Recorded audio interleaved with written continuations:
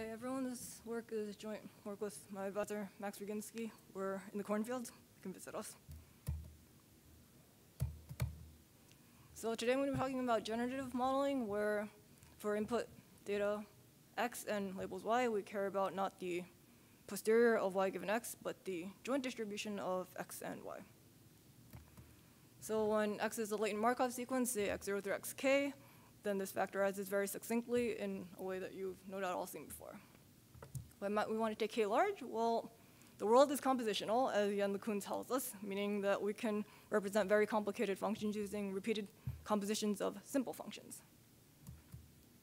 If we have a Gaussian transition kernel, then where the mean and the variance possibly are neural net functions of the previous state, then we can have very nice rich models and moreover perform stochastic backprop on them.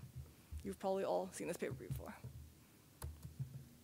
More specifically, if we have, say, each random variable corresponding to a hidden layer, then we get this sort of recursive sequence where the observation is conditioned on the final latent variable. Okay, so it's 2019. Jan LeCun is on the right side of history, and now everyone and their mom knows that the more layers you have, the better in terms of representation power. So logically, this means that without resource constraints, you should have an infinite number of layers, because that's the absolute best thing ever, right? Well, I mean, of course not, because, well, you're going to say that resource constraints are a thing, and that computers do discrete stuff, so why should we even bother going through the trouble of doing things in continuous time? So we contend that continuous time is really nice and useful because it enables the stochastic control problem formulation that gives us a unified view of both exact sampling, which is hard to do in general, and variational inference, which we can do in most cases if we choose our class distractably. So to look at this control theoretically, if we have some reference diffusion process with arbitrary drift and constant diffusion coefficient over a finite time interval, say 0 to 1, apply to it a control so that we get this sort of controlled analog where everything's the same but with the drift term adjusted. Now let's consider the following cost minimization problem. We want to minimize the total cost given by the control cost quadratic over the length of the horizon and some terminal cost for some non-negative cost function here g. So our first result is about the solution to this cost minimization problem. First, the minimum total cost, minimum control cost is minimum total cost. Sorry, bad typo, is given by the terminal cost using the uncontrolled diffusion, and the corresponding optimal control is given by negative grad of the value function, where the value function is the terminal cost of the uncontrolled process conditioned on its being in state x at time t.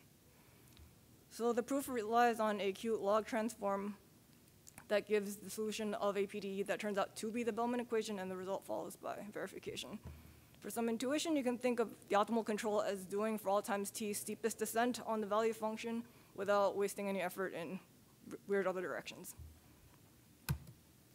So for a sense of what this gives us, first notice that because the controlled and uncontrolled processes differ only by change of drift, Gersonow's theorem tells us that the divergence between their pathwise probability measures is exactly the control cost that you've expended. And this lets us define the free energy as follows, which in turn gives us the following variational principle, that the total cost using any sort of control, any admissible control, is lower bounded by the terminal cost of the uncontrolled process, and equality is attained if and only if you use the optimal control. So this sets us up for the question of sampling.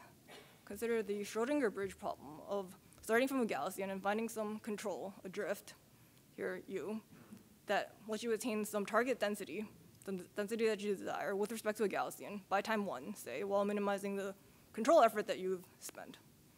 This is a classic problem that had many treatments from many different perspectives over the years. I've listed just a very tiny subset.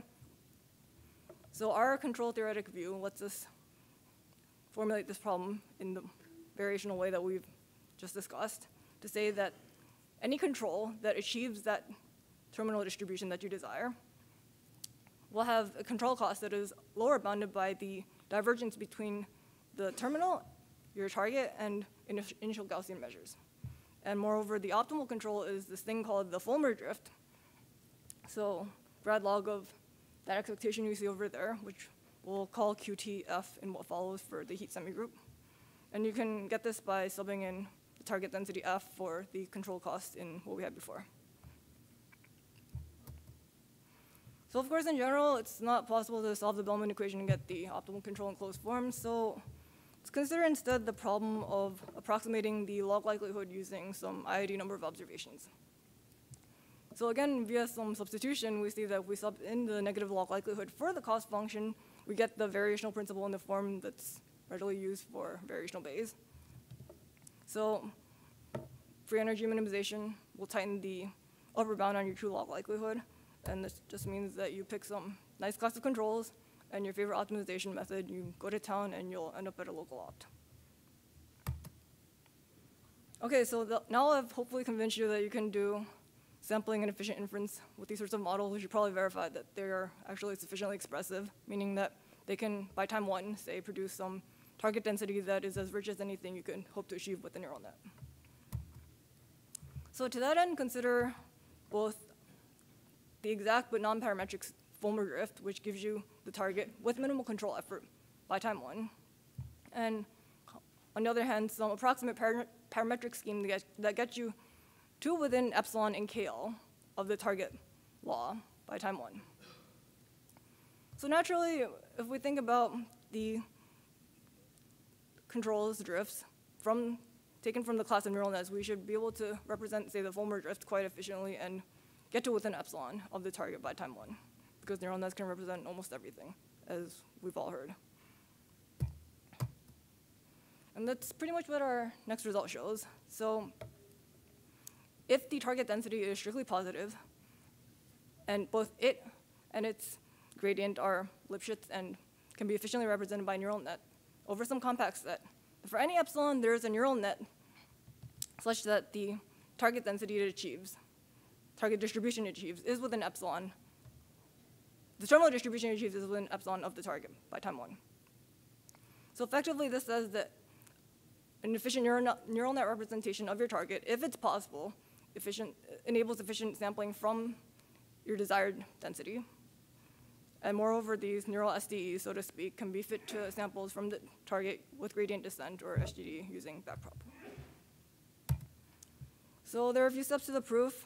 So just for a sketch, first step is using a probabilistic method argument to show that for any epsilon, there is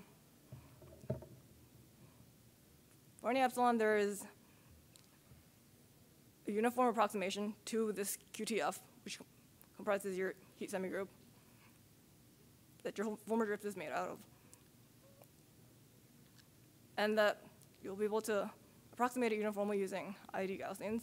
The next step is reasoning about the gradient, which is also efficiently represented using neural nets if your function itself is. And then the complexity of arithmetic operations like division and min-max for truncating outside of our set. So Fulmer drift, grad F over F of stuff has this nice representation via neural net. Last step is using Gersonov to bound the divergence between your approximated Fulmer density distribution and your target. And that's pretty much it. If you want to know about unbiased estimators after you discretize, you can find me afterwards. Okay, thanks.